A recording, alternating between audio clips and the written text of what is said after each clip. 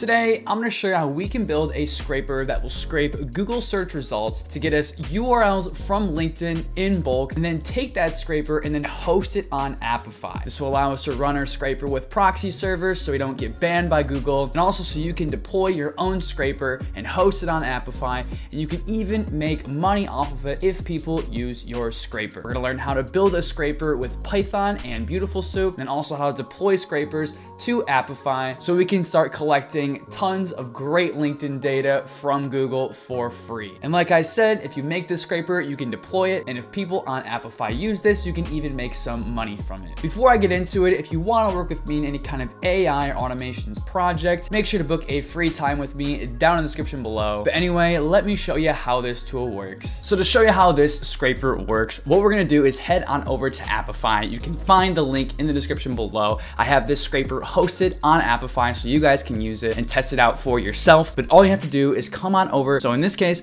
we want to find people that have food, chief financial officer, and also are in the United States, and then the amount of pages we want to scrape. I'm going to set it as 10 for now. Then all I have to do is just click on start. And then once it's ready to go, it'll head on over here and it will run the actor for us. It'll go through all of the URLs. It'll print out all of them here. And then it will also push all the found URLs to our output. We head on over to the output tab here. We have 104 LinkedIn URLs right here. Click on the first person here. You'll see we have Sarah Jefferson, who is the chief financial officer at Food. Doesn't get more targeted than that. But yeah, so you can come in here, use a scraper, and you can export all these to, wherever you want. JSON, CSV, Excel, all that good stuff there. Let's give this one more shot. If we go into import here, let's change this from food to let's do law, attorney, and Florida. And then let's change this to 30 pages. And let's save this and start this. Let's see if we can get a bigger list here. There we go. It is grinding through URLs. And then a little bit later, after the last URL, it'll hopefully push all the information to the export tab. There we go. Push 304 profiles. If we come on over here, we have all of them here. And if we check out the first people, we've got, Florida, who is an attorney. Look at that.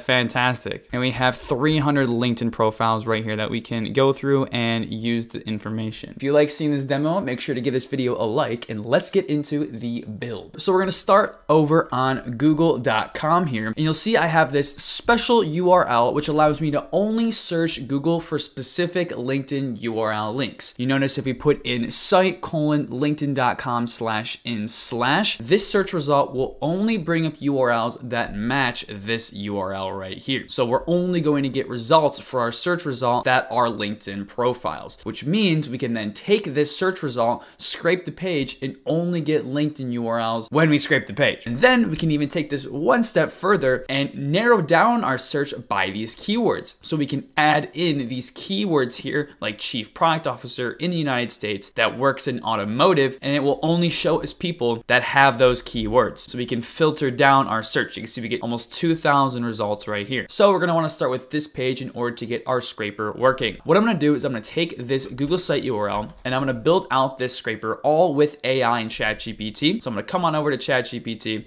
and I'm gonna come into here. So I'm gonna say, can you make me a BS4 Python script to scrape this URL and print any linkedin.com/in/URLs found on the page to a text file? And then I'm gonna put in the URL that we just got from Google. So first it tells us we need to install Beautiful Soup and request if we don't have it already. I'm gonna copy this, come on over to VS Code. I have a fresh terminal here. I'm gonna make a new script called linkedin.py. And then in my terminal here, I'm just gonna make a new request here to make sure we have that installed. I think I've already got these packages installed. And now we can come over here and let's take our script. Let's copy this right here. I'll come back over here. And if we kind of look through it, it says we need to put in our URL right here. So I'm gonna just do this and I'll come back over here and then I'm gonna copy this and I'm gonna put our URL right in there. Awesome. So now if we run this, let's see what we get. Okay, sweet. So we get a list of stuff like this, and it's only links that have URLs like this. So you can see we have linkedin.com. And we have a lot of stuff here that we don't actually need. So we want to actually filter this result a little bit more. So we only get these profiles right here. So let's take this entire results here. I'm gonna come back over to ChatGPT. So I'm gonna say, this is an example of the result that I get.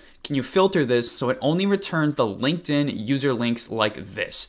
And then I'm gonna come on over here and I'm going to grab an example of what a LinkedIn URL would look like, so it kind of has a better idea of what to filter out here. And then hopefully it will redo the script to find a better way of extracting the links. Yeah, so it uses the RE module, which is another module we're gonna use to filter out the specific links. I'm gonna copy this section of the code. I think the rest of the stuff is pretty similar, yeah. So now we can just replace this in here. And now if we keep our link in here and give this another run, let's see what we get. Interesting, no LinkedIn profiles found. All right, so what I'm gonna do here is actually take this and I'm gonna paste it back into ChatGPT. I'm gonna say, can you edit this? So it filters out the links and returns everything before the and symbol.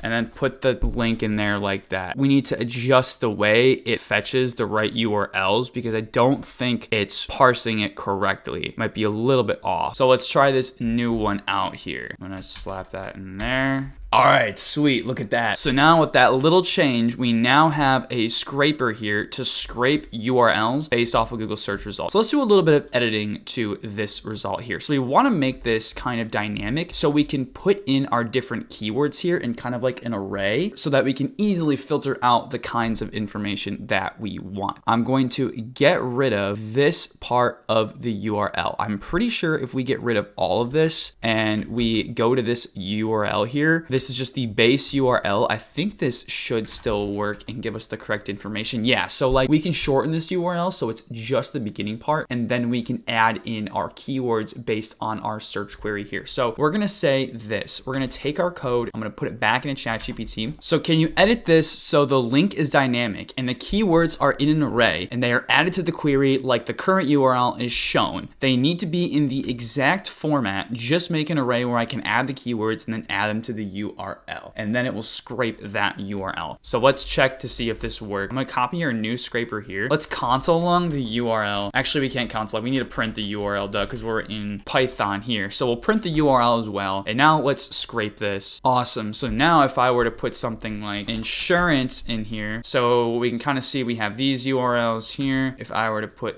that in there, we get different people. If we check these out here, these should be people in, yeah, insurance. So they are in insurance and they're also product officers. Awesome. Now let's try to format this and put this into Apify and we can get it running. And then what we'll do from there is we'll have it iterate on all the URLs. I don't want to actually run that on my computer because if we try to go through all the different URLs in a quick succession, we will get punished by Google. The Google gods will come and rain their wrath on us. So let's transfer this over to Apify. So we're gonna say, how can you adapt this to work inside this script and push the results? And before we send this, let's get an example script of Beautiful Soup that we're gonna use as our base script. So if we head on over to Apify here, I'm in my Apify dashboard, we're gonna come up to develop new here, and then we're gonna wanna make our new Apify scraper, and that's going to be using start with Python with Beautiful Soup. We're going to use this template, and now in our source code here, we kind of have like a mini structure onto how this works. So we're going to feed this into here, and then we're going to see what comes out of it. I want to see if we can get it to where when we run this script, it'll then output those domains to our thing. Okay, this wasn't that right. Let's try this again, but let's just try a regular ChatGPT instance. All right, right. So, okay, I guess that seems to be working better. This is fine. Yeah, so let's take our script here that we just got. So I just put in this example script from Beautiful Soup and then put the one that we made from Beautiful Soup both into ChatGPT instead to use that one, but put it in here. I'm gonna just paste our new script in here. And then to get stuff to work on here, we're gonna wanna save and build this. So Apify has their own kind of code base on how people can build stuff to push out information the scrapers get from it. You can read up on the docs if you want, but from my experience, what I've done is I've always take the base script it gives me and then iterate and change on it from there. That's just kind of my process and how I've gone about doing this in order to get it to work. But now that it's done here, let's give it a shot. So we have it built. Let's start this. If we give it a run here, we'll see in our Apify login. Okay, so we get an error. Actor was not initialized. Okay. Interesting. So let's copy this over and I'll paste this back into ChatGPT and we'll see what we get. Let's try this. Rewrite the code with the changes and we'll see if this works or not. All right, let's try this out. So we're gonna put this back in here, save build and start. So the build went well, that's good. And starting, no link profiles found. So it did work, but it didn't find any profiles. So let's take this and then we'll say this. Why didn't this find any profiles, but this script did? What's the difference, and fix it? Okay, so I think the issue is coming from the HTTPX in here. We'll say change it to use requests instead. And I'll come to the code and I'll put this in here. We'll modify it to use requests. All right, so we have some changes here that we're gonna use and we'll try this one out. Because all we're really trying to do is to get the scraper that we just built on our local machine and try to deploy it on Apify. So we can use the same frameworks that their machines use and then just kind of transfer it over into the actor language. The only really difference between this and what's happening on my machine is it uses this Apify actor. It basically runs the actor, which is their servers, and then tells it where to put the information, which is like the actor that spits out the information, if that makes any kind of sense. Let's give this another shot though. I don't think this will work because we don't have requests installed. Yeah, son of a bitch. Okay, we don't have requests. Yeah, look at that. I'm a fucking genius. All right, we're gonna take this, put this in here, and then I'm gonna take our code and we, in our requirements txt, I don't actually know what version of requests we're gonna use for this. I think it's like, I don't know, something. So we'll just see what it tells me to do. Right, so we need to adjust the dependencies. So we need to install request as well. Okay, yeah, so requests. We're gonna take this, we're gonna slap that on there, save this, build and start, and let's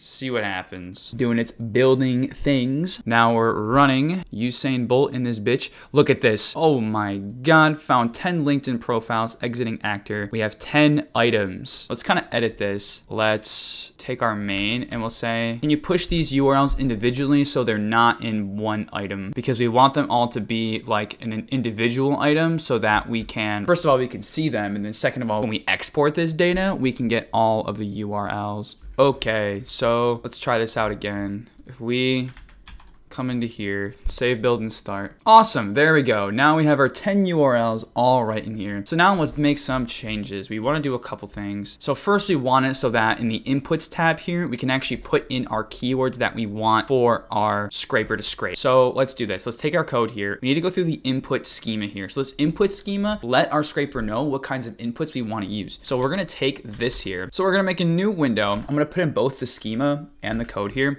And then I'm gonna say edit the schema and the script so it takes in the keywords for the URL. I need to be able to add multiple keywords. This is for Apify. So give me the new schema and script and make the current keywords the defaults if none are given. And let's see what it changes here. Also, it's using the URL as well. That's weird. Remove the base URL from the schema. I just need the keywords. Awesome. So now we have our new updated schema. I will put that in here and then it will also change this so it only uses the keywords from the input. So with a little bit of prompt hackery, we will now check this out. So now we'll take our new script, we'll come back over here, we'll put this in here, and let's give this a save, build, start. Awesome, we're already off to a flying start here with the schema. So it looks like this is an error. I'll just stick the error back in here. Come on, ChatGPT. How dare you give me incorrect answers? Do my bidding, bot. All right, there we go. Check this out. Okay, so now the schema is valid. Fantastic. So the bot has been built, or the scraper, I should say. And we run this, found 10 links, pushed it to the output here. Awesome. So if we head to the input now, and we kind of wait for this to change a little bit. Sweet, so now we can add in our own keywords. If I were to say Chief Finance Officer Automotive, add these keywords in here, and then save this and run this, what would this do instead? Would it give me different URLs? I'm assuming. Ooh, it did.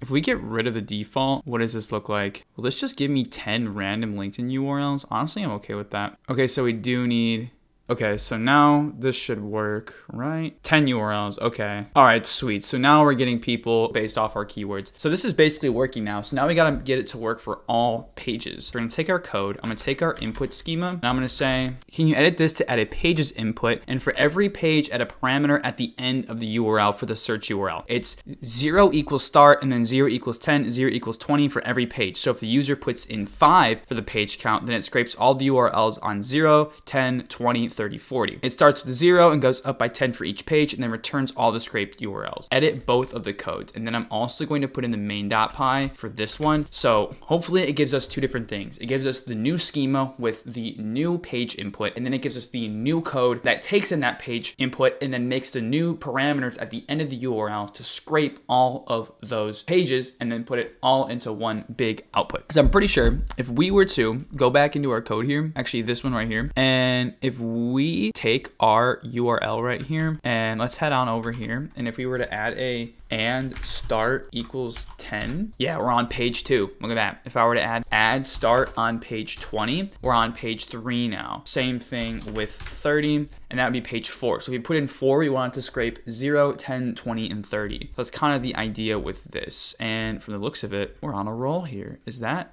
all good to go? It did work. It did look like it worked. Okay, let's check this out. So head over here. Let's put in our new one here. And let's also change this one here into our inputs schema. Save, build, start. Let's give this a run, shall we? So it's doing its thing. No errors. There we go. So now we're running to see if it works. And this only should do the first 10 URLs because the default is 1. So, okay, that seemed to work. So now if we go into here and let's scrape 5 pages, save and start. Found and push 55 LinkedIn profiles individually. So there we go. So now it's getting all the LinkedIn profiles for each page. Looks like some of them even have a couple extra ones, which is really interesting. Wow. Okay, look at that. So now we can add more pages and then add more keywords. So if I want Chief Financial Officer and United States, and we want 10 pages, save and start. 100 LinkedIn profiles. Look at that. Boom. 100 people. If we check out our main man here, Chief Financial Officer, Automotive Company.